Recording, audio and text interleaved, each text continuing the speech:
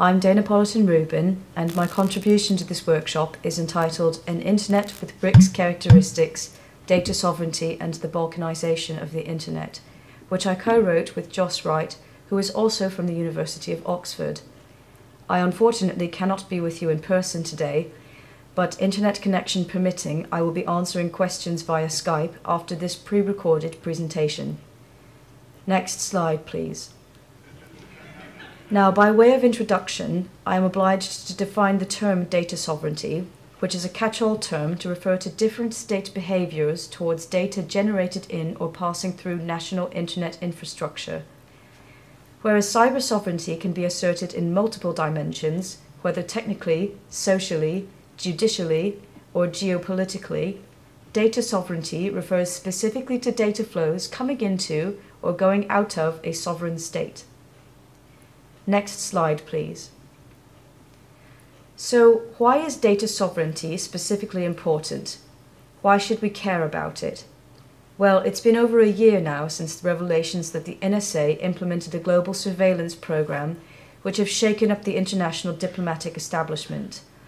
One thing which has emerged very clearly is that if America, and for that matter the other Five Eyes powers, did not enjoy a privileged position within the underlying architecture of the Internet, they would not have been able to conduct surveillance operations on a mass scale. Hence, America's central role in Internet governance is being questioned more loudly by more people than at any point in the history of the Internet. This has become even more important following the announcement by the National Telecommunications and Information Administration, or NTIA, that the United States Department of Commerce intended to transition domain name functions currently overseen by the Internet Assigned Numbers Authority, or IANA, to the global multi-stakeholder community. The predominant reaction within the Western community has been to warn against Internet fragmentation at a national level, as the technical community, including the IETF and IAB, did in the Montevideo Statement issued in October of last year. Similarly, Anupam Chanda and Uyen Le of UC Davis warned against data localisation in their paper Breaking the Web, published in April this year. However, there is no question that American credibility as good stewards of the Internet has been badly damaged.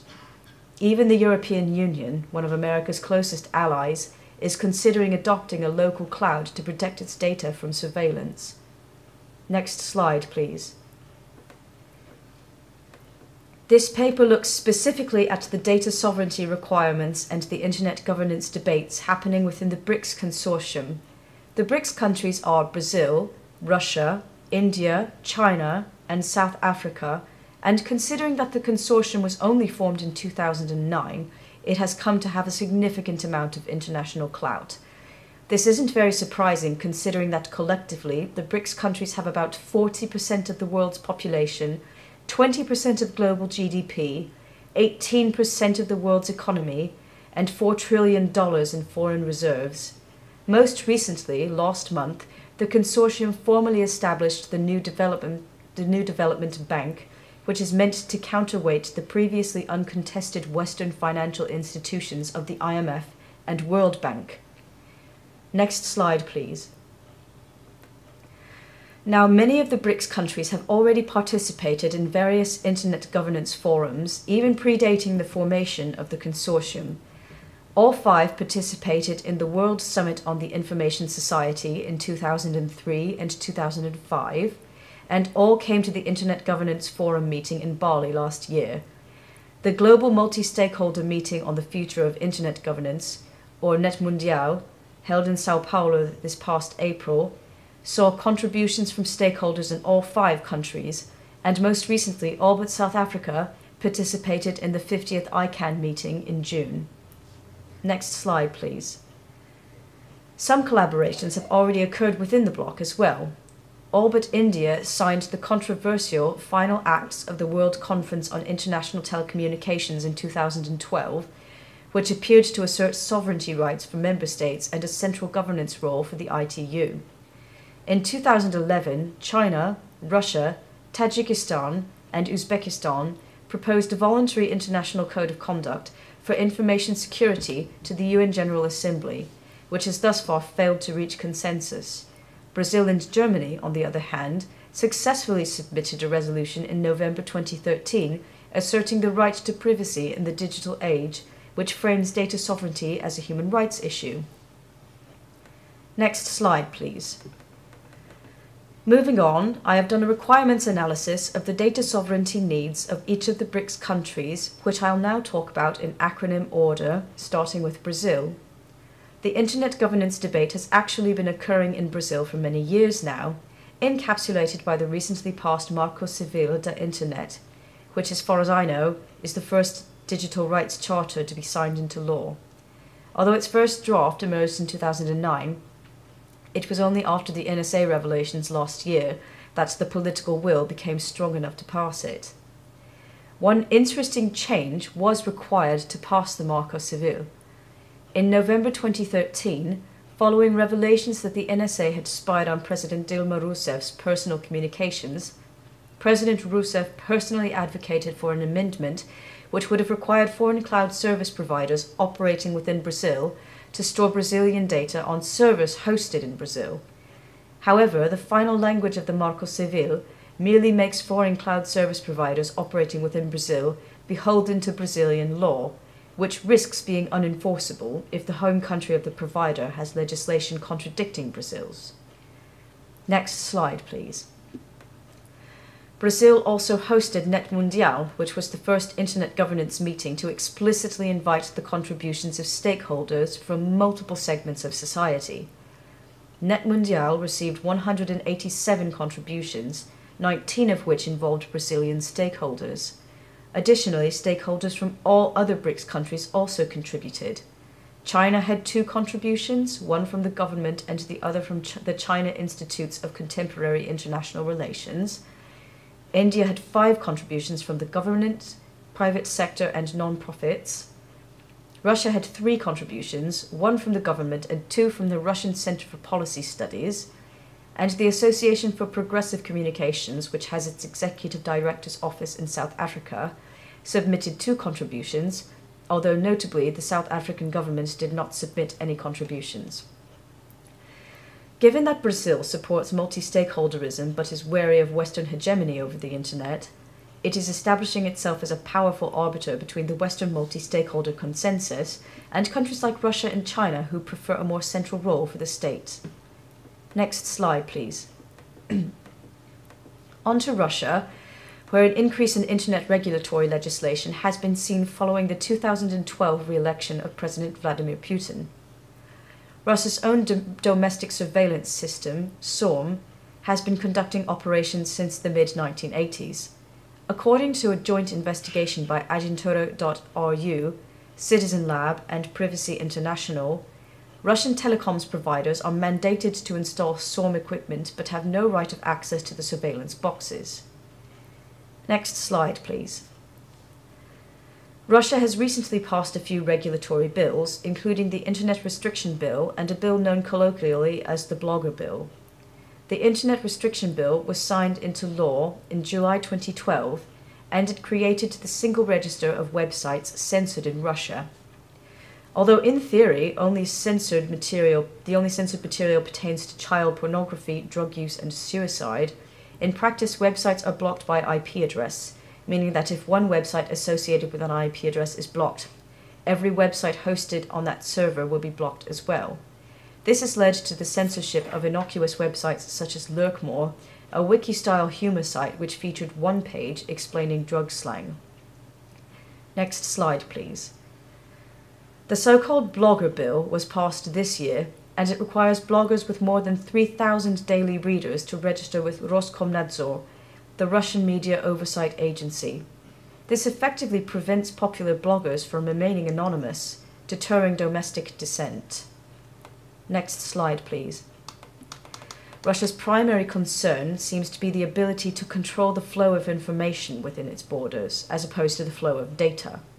This is reflected in the law recently passed in the lower chamber of the Russian parliament requiring all Russian data to be stored on Russian servers by September 2016, a bill strikingly similar to the rejected amendment of the Marco Civil. Additionally, an examination of Russia's aforementioned joint proposal to the UN reveals some interesting language. The proposal asserts the right to prevent the dissemination of information encouraging secessionism and specifically identifies the information space as a national domain alongside the critical information infrastructure. Next slide, please. However, at least on the data sovereignty front, not all news coming out of Russia is bad news.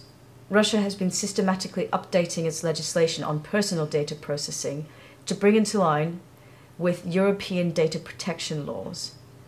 This suggests that Russia recognizes an economic benefit to adopting a privacy stance similar to the EU, at least on paper. It will be interesting to see whether this approach is continued in the wake of the economic sanctions imposed by the United States and the EU. Next slide, please. India's data sovereignty requirements are very much centered around its business process outsourcing industry, which even in the mid-noughties commanded 43% of the global market for IT sector outsourcing and 1% of Indian GDP.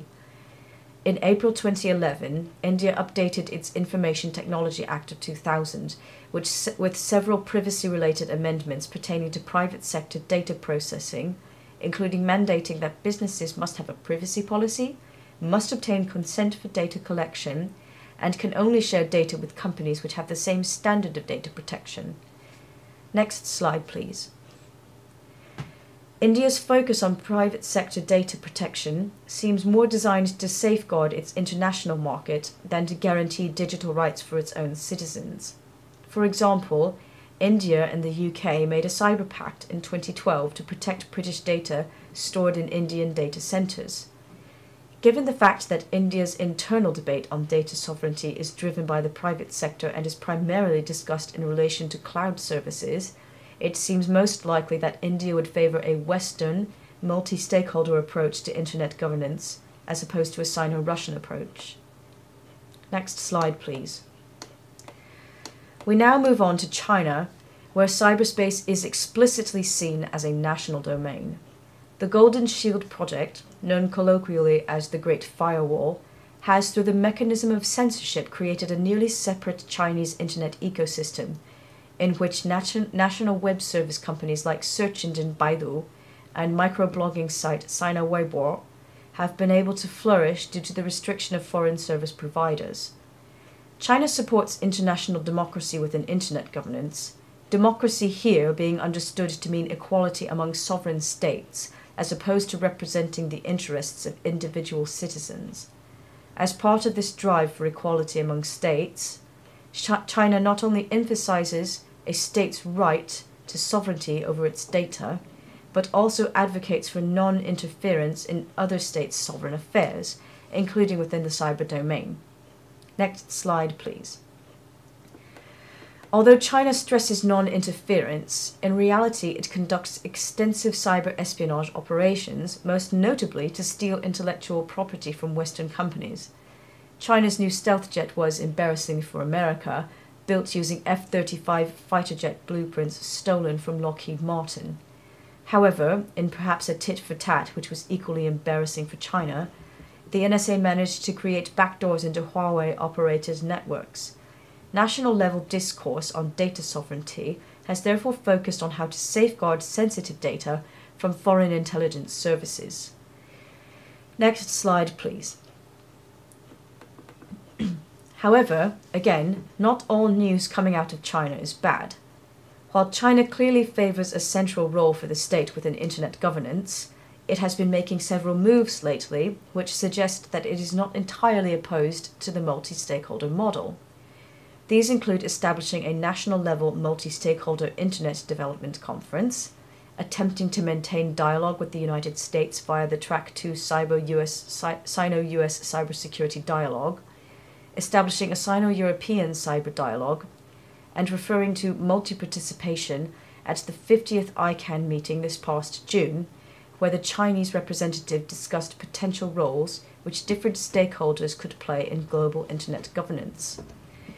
Next slide, please. Given that it only approved a national cybersecurity policy framework in 2012, South Africa seems to be behind other BRICS countries in terms of its data sovereignty debate.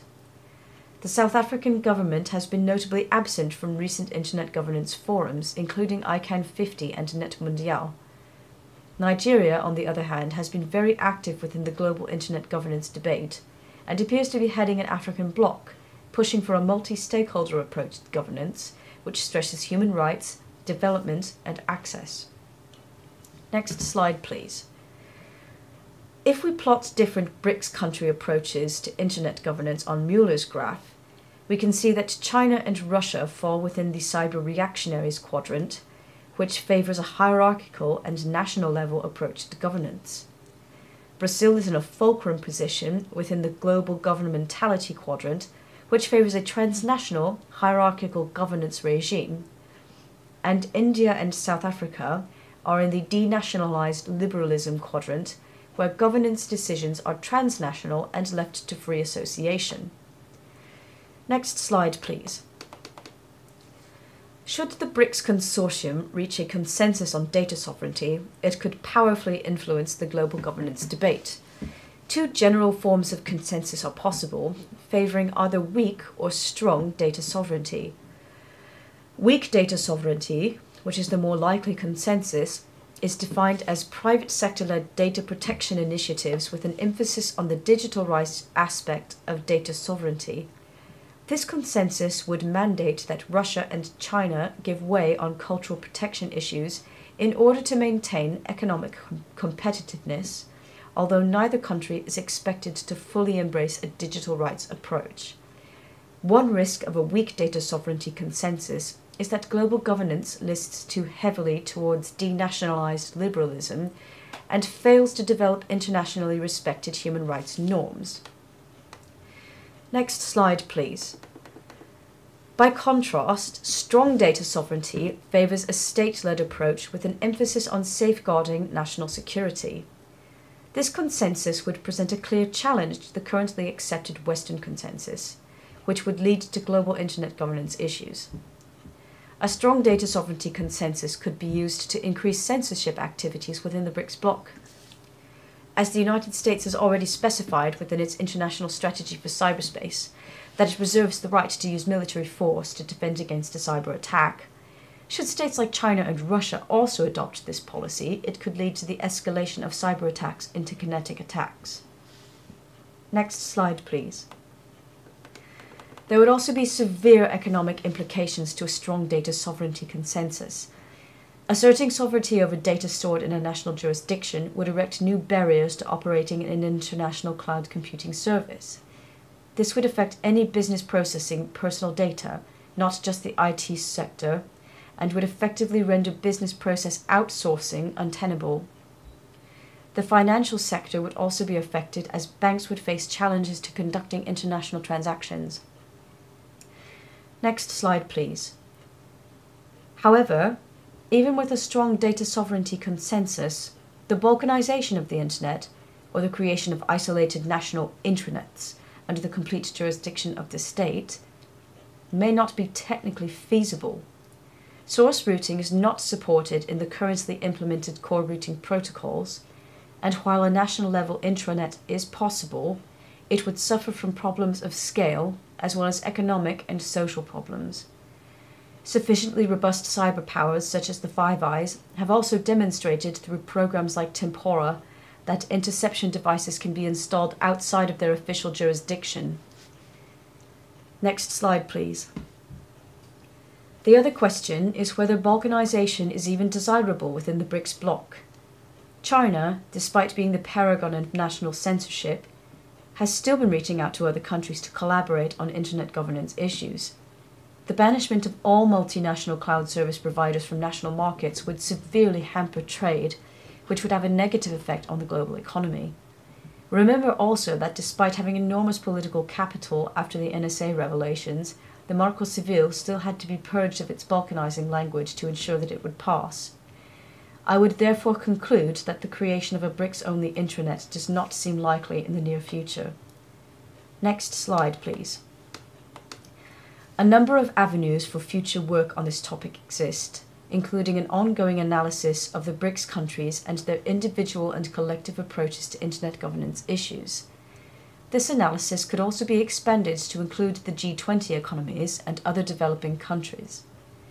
This technical feasibility of the gathered requirements could be assessed by comparing them to the current Internet protocols, and the likelihood of modifying Internet protocols to support data sovereignty requirements could also be assessed. Next slide, please. We've now reached the end of my presentation. Technology permitting, I am standing by on Skype, ready to answer your questions. Thank you.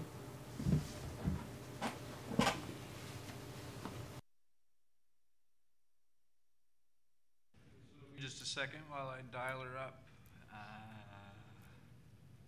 Let's see here.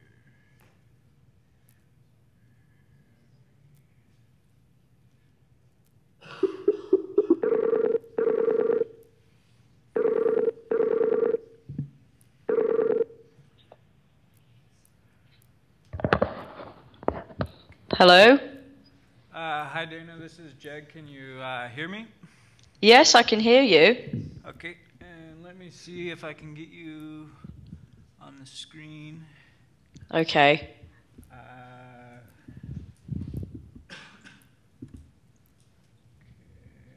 Let's see. Okay. Yeah, so everybody's here, and we can see you and we can hear you, so... Brilliant. I've been told to give a shout out to Mike Fuji, who's been relaying updates in real time to my colleague Greg. So, hi Mike. Cheers. Okay, cool. So yeah, if you have a question, can you come to the front and talk into the microphone on the laptop? Oh, yeah, come on.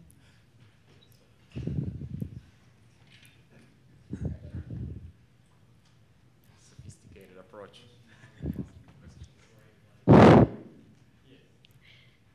Hi, Dana. I hope you hear me. Hello. My name is Marat, and I'm actually from Russia. And I'm working with a fund of anti-corruption fund led by Alexei Navalny, if you heard of it. So that's pretty much the person whom these laws are designed against, you know. But there are like one little comment about your presentation. First thing is that actually the law doesn't, like the blocking law, it doesn't work only by IP. You can actually block by URL as well. Really? And, okay. DNS name as well. So it depends on the case. So for Twitter and Facebook, since they're HTTPS only and they don't feature domain names, so it's like slash, you know, Navalny, then you can't effectively block the URL because ISPs don't have a control over URLs.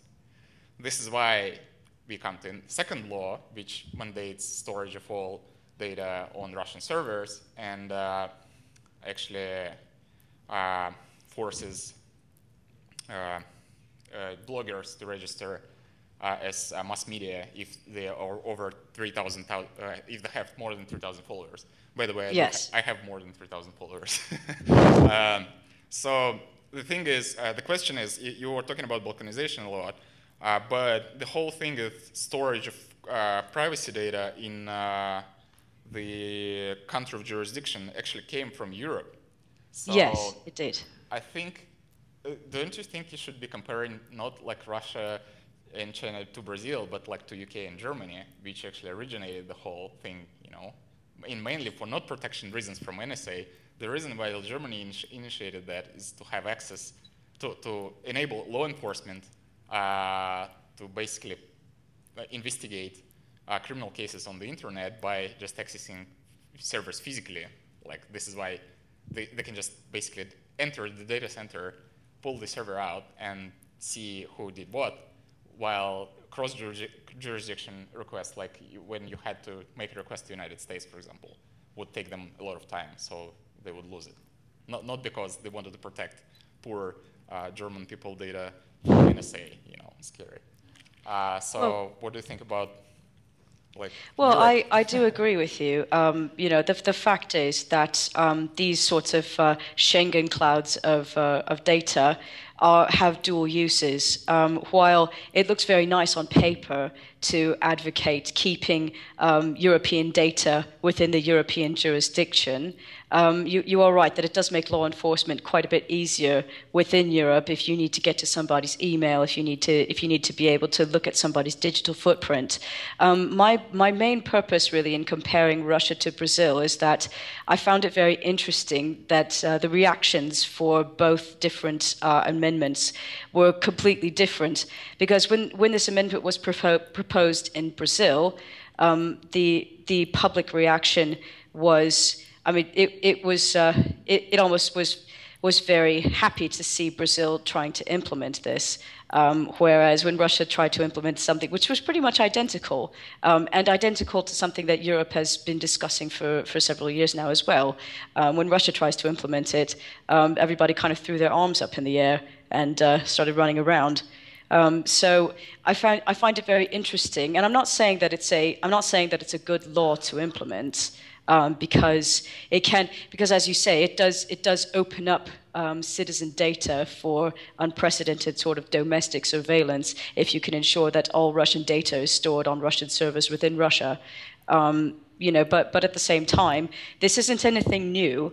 It's something that has been happening in Europe and in the UK as well. So I think if we are going to be looking at these different things, you're right that we need to look at multiple different countries and look at what everybody's doing, as opposed to just focusing on what one or two people are doing. Yeah, so that's what I'm saying. The clustering is not by like BRICS or not BRICS. It's clustering by the governments that feel safe with their people you elected, and people who feel not safe with the people. I mean, like say China and Russia, they mainly filter not actually criminal activity, but anti-government activity. While yes, while Brazil actually is not interested in that. They're interested in more like in Europe as well. Like they more interested in filtering like say criminal activity. Actually, data privacy protection law in Russia is very simple. Like it's much easier to implement than in Europe.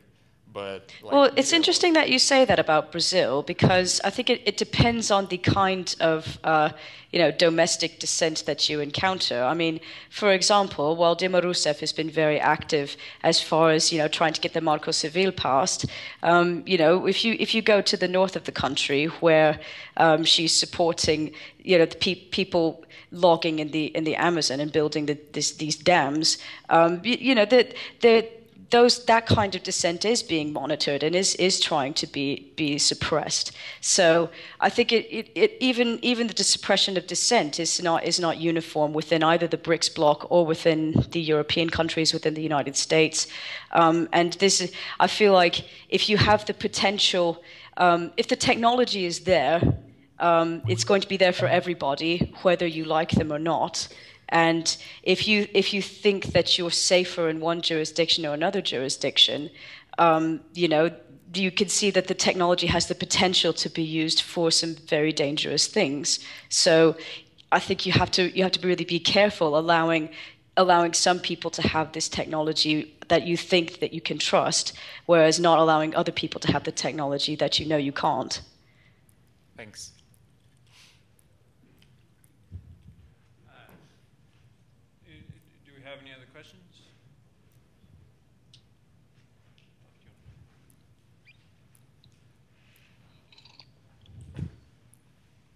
Hi, Dana. Hello. Hey, this is Masashi. How are you? I just have more of a general question, since you're the most policy-focused paper of the workshop.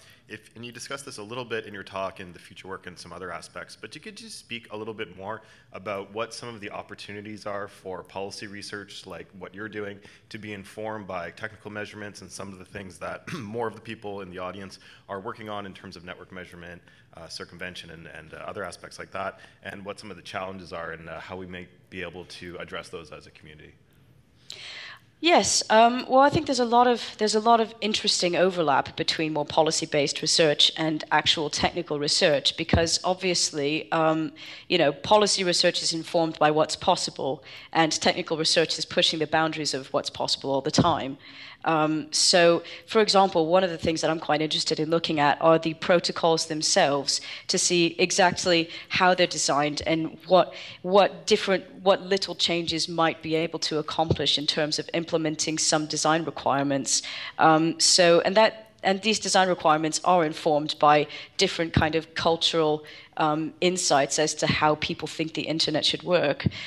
So this is, I think it's very important that both communities kind of bounce off each other. And certainly one thing that, one challenge that I find as more of a policy researcher is simply the fact that you know, I think that policy people know that they're not necessarily technically oriented, whereas technical people can't necessarily see their own kind of policy bias in what they're doing. So one of the things that I'm very interested in is being able to inform about the bigger picture and allowing people to sort of see where the biases are in terms of what they're working on, and to question those biases so that they can come up with something that's truly groundbreaking in terms of being global, being accessible, you know, and being able to be used by a wide variety of different people. I hope that helps. I hope that answers the question. Oh, thank you. Any other questions for Dana? Okay, great. Well, let's thank her remotely.